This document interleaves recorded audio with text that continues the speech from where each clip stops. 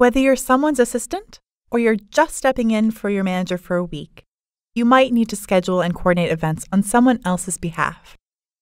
In this short video, we'll use Delegate Dave and manager Meredith to show how Dave can become a delegate of his manager's calendar and send an invitation to their coworker, Frank. To set this up, Meredith must grant Dave direct access to the calendars she wants him to manage. Once he has been granted access, Dave can create new events for Meredith, edit existing events, and accept or reject invites on her behalf. He will not, however, be able to change her calendar account settings, access her contacts, or use her task list. Let's see how this works. To grant access to a delegate, the manager, in our case Meredith, must first sign into her Google Calendar. She clicks the gear icon, then picks Settings from the menu. Under Calendars, Meredith selects the calendar she would like to delegate to her assistant Dave and clicks the sharing link. Meredith enters Dave's email address, selects Make Changes and Manage Sharing as his permission level, and saves her changes.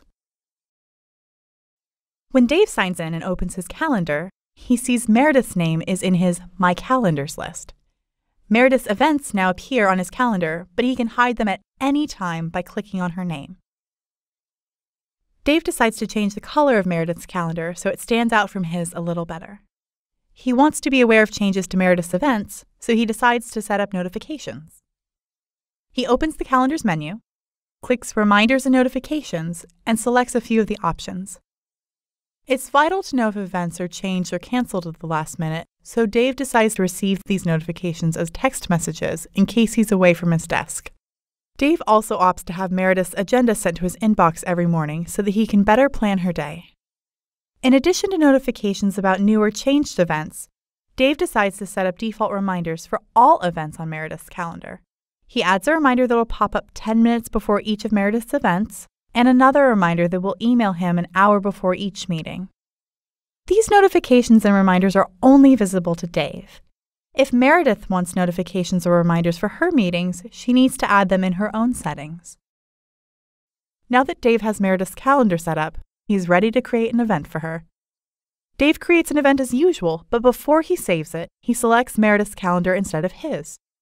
The event changes color to show that it now belongs to Meredith's calendar. Dave edits the event to enter more details, invite guests, and set up a video call. Now when Frank signs into his account, he receives an invitation in his inbox, and the event also appears on his calendar. When Frank opens the invitation, he can see that Meredith is the event organizer, but the invitation was sent by Dave on her behalf. If you have any questions, please check out our Learning Center at learn.googleapps.com.